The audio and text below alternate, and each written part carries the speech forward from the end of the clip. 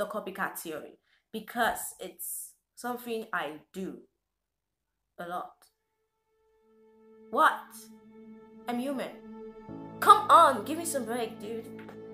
The copycat theory is you taking this design, someone else's design, and making it yours.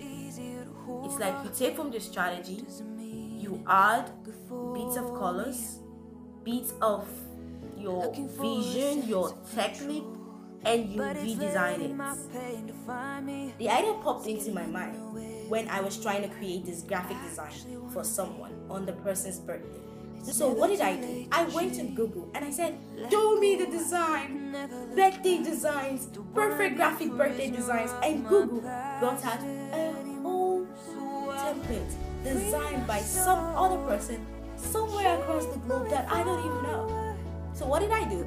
All I did was just tweak the graphic, put it side by side, and I tried my best as possible to recreate that particular design.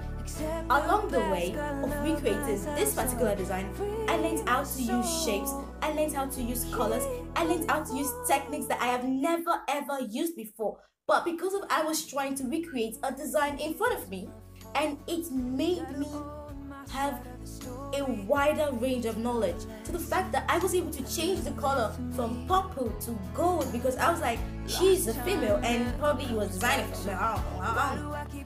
So I was on Facebook and I was doing this advertisement to this guy to buy my t-shirt, and he was like, oh, your closet is basic, oh, your designs are basic, why don't you do something out of the box, something like different, something unique? And I was like, really?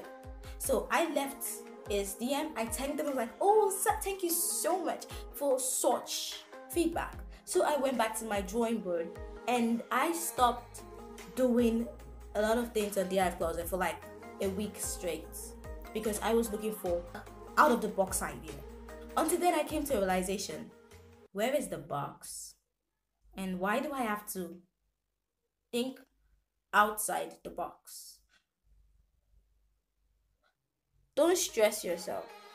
You will end up sitting on that bed for months trying to figure out the hashtag out of the box perfect idea when you should be grinding your ass trying to recreate a strategy and make it become yours.